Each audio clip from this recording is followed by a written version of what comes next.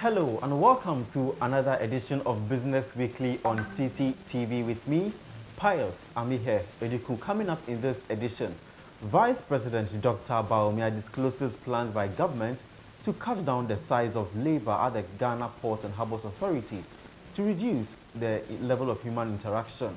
Also, U.S. Embassy in Ghana insists it owes the Electricity Company of Ghana for about 2 years now. Details of these plus other business stories coming up in this edition.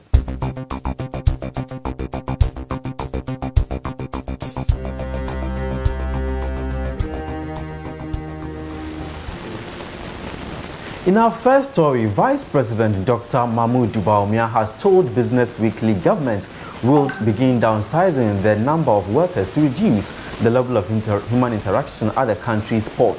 According to the Vice President, revenue leakages at Ghana's ports have reached alarming levels due to the favorable conditions for corruption and bribery. Meanwhile, Dr. Bawumia has stressed that government will undertake massive reforms at the country's port to reduce the turnaround period for vessels from 4 days to less than 2 days. To the power sector now, where the U.S. Embassy in Ghana insists it owes the ECG for about 2 years now. Energy Minister Pius Amihere Eduku had asserted that the inefficiencies in the power sector has led to huge unpaid debt which is crippling the sector.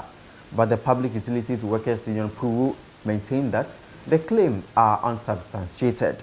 But in an interview with Business Weekly, the U.S. Ambassador to Ghana, Robert Jackson, said attempts to retrieve all bills from ECG have been unsuccessful.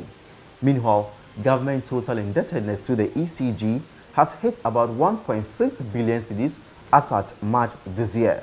The figure increased by 15% from the 1.4 billion cedis recorded as at the end of December last year. Still in the energy sector, Antalo Oil has told Business Weekly its 2017 production from the Jubilee field had at least been affected despite the faulty turret bearing on the FPSO Kwame Nkrumah.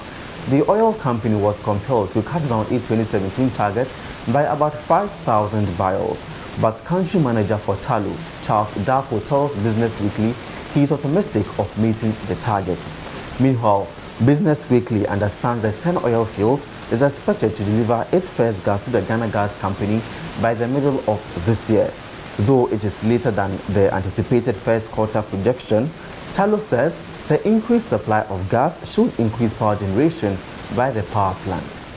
Also this week, the Consumer Protection Agency threatened of a demonstration in the next 3 weeks should government fail to address concerns of unfair treatment meted out to Ghanaians by the various embassies operating in the country.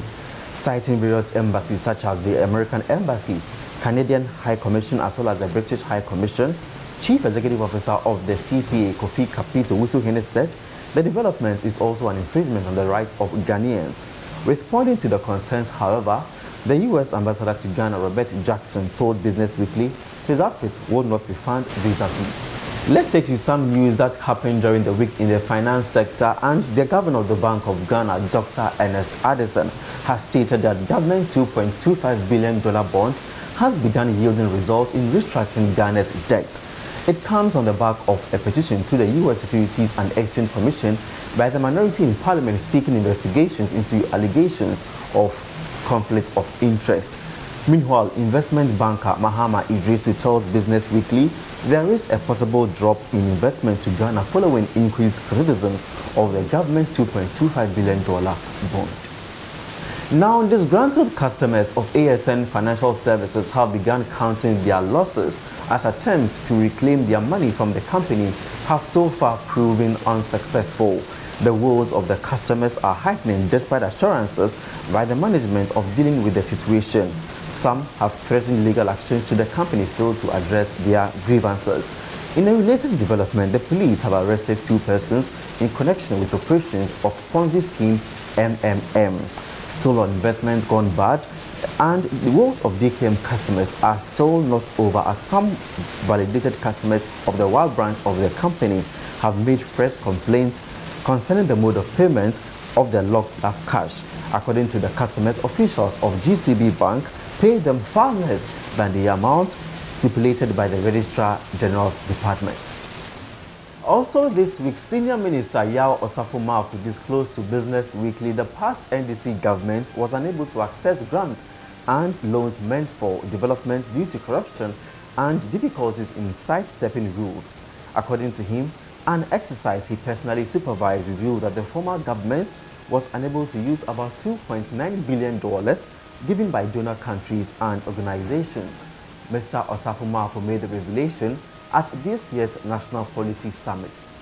Speaking at the same event, Finance Minister Ken Ofori-Atta stressed that government effort to stabilize the economy is to the advantage of local businesses and not to their foreign counterparts. We end with some news from the telecom sector, and Vice President Dr. Bawumia has announced that government is committed to meeting its November 2017 timeline for the implementation of the mobile money interoperability. The system, when rolled out, will allow consumers to transfer money across the various networks. Still in telecom news, CEO of Vodafone Ghana, Yolanda Kuba, has expressed worry over the huge number of taxes being slapped on the telecom industry.